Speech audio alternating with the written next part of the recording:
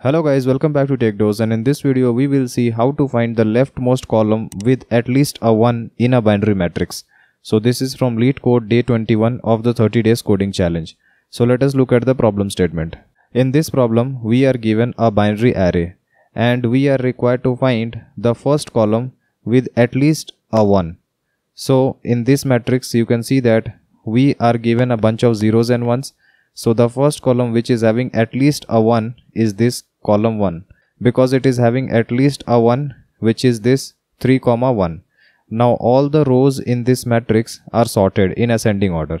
So if any 0 is occurring, then all the zeros will be occurring before all the ones. So this is one of the property of this matrix, but there is one more constraint. You cannot just see this matrix. You will have to call binary matrix.get function giving your coordinate x, y in order to find out what is the value at the given coordinate. So if you want to find what is at 1, 2, then you will have to give binary matrix.get 1, 2. And if you want to find the dimensions of the array, then you will have to call binary matrix.dimensions. So this matrix is not actually given to you, but then you can make use of these calls in order to find out the value of a matrix at a given location. So your objective is to minimize this number of calls while finding the first column with at least a 1. So this is the entire problem and I hope you understood it. Now let us see how can we solve this problem. In this problem all the rows are sorted in ascending order. So each and every 0 will be occurring before all the ones. So all the ones will be occurring on the right hand side and all the zeros on the left hand side. So can we make use of this property of ordering? Yes, we can make use of it, because if you are given a single dimensional array and let's say you are said that the array is sorted, then in order to find an element you can just use binary search to do it. So this is a very simple approach which takes just log n time to search for an element in a given matrix. So here in this question you can assume that one of the row is your single dimensional array and in there can be repetition of elements and you want to find the leftmost occurrence of the given element 1. So this is the idea behind solving this by using binary search.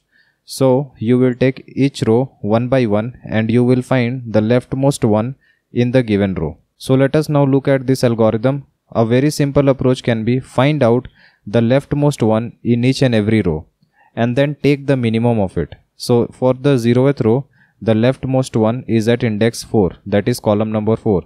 For row number 1, it is at index 3. The leftmost one is at index 3. For row 2, it is at index 2. For row 3, it is at index 3. And for row 4, there is no one. So you can just take the maximum value, whichever you can. So now you will take the minimum of these values and that will be the leftmost one which is present in this entire matrix. So here answer will come out to be 2. If you don't find anyone, then you just need to return -1 as your answer, saying that you did not find anyone in this entire matrix. So the time complexity of this approach will be, for each of the row you are doing binary search, so this will be log c for finding the leftmost one in a given row and you are repeating for r number of rows. So the time complexity will be order of r log c. But then you can even further optimize this binary search approach. What you can do is, you can start a pointer with a value 5 which is equals to the number of columns plus 1. So in this case columns are from 0 to 4, so you take pointer at 5. Now you find the leftmost one from the last row, or you can also start from the first row. I am starting from the last row. Find the leftmost one. Here there is no one. So after finding it you will move to index 3, that is row number 3. So in the row number 3 again you find the leftmost one using binary search. So you will find it at index 3. So you will update this pointer to value 3, saying that you found a 1 in this third column. So we want to minimize the value of the column where we see 1. Therefore the next time which we will search, that is in row number 2, we just need to search this subarray, this 0, 0, 1. We don't need to search for these third and fourth column because already you have found a 1 in the third column. So there is no point for searching for 1 in column number 3 and above because the answer will still be 3. So you will search in 0th to second column. So in this second row you find the leftmost one at this column 2. So you will update this pointer value to 2. since this is lower. Now you again move on to row number 1 and you will again reduce this sub array which needs to be searched because it has to be less than this pointer value. So this is your 0 0 and now you will search here for the leftmost one. It will not be found. So you will move again to row number 0. Again you search for these first two columns. There will be no one. So you will return answer as 2, and if you do not find anyone, then you will return -1 as your answer, saying that you did not find anyone in this entire matrix.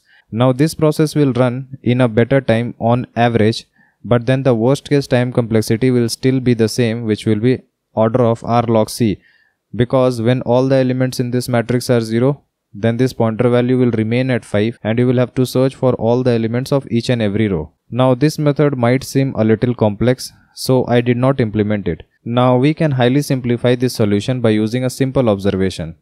I have taken the same example.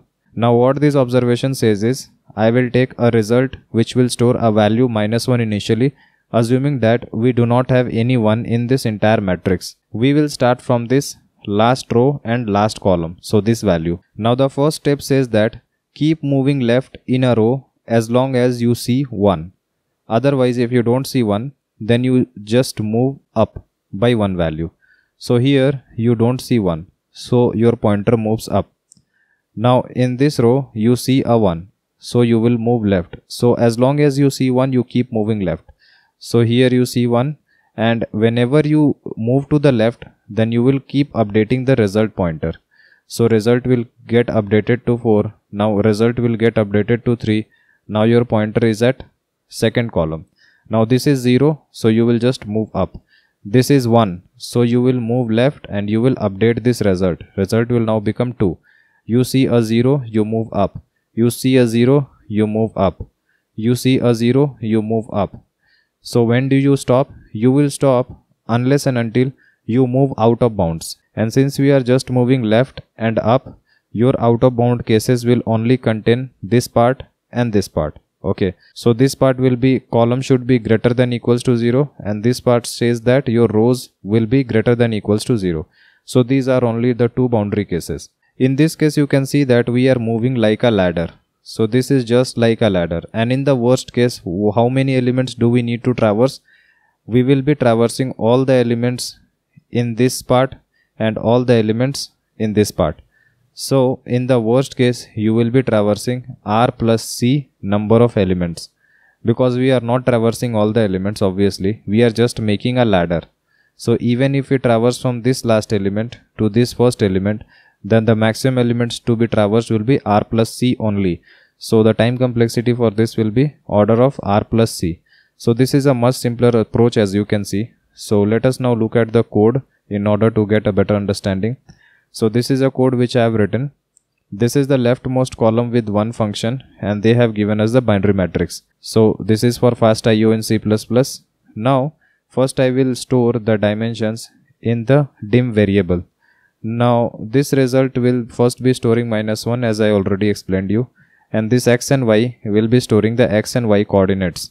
So I have taken -1 because this size will be returning counting from 1 to n. So I want my index to be from 0 to n minus 1. That's why I have taken -1 here. Now I will run this while loop unless we fall out of bounds. So as long as we are in bounds, I will check if the current element is equals to 1.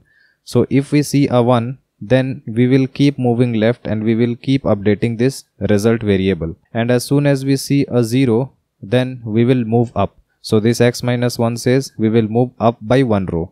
And finally, after going out of bounds, our result variable will be containing the result. If there is no 1, then this result variable, since it was initialized with -1, it will never get updated.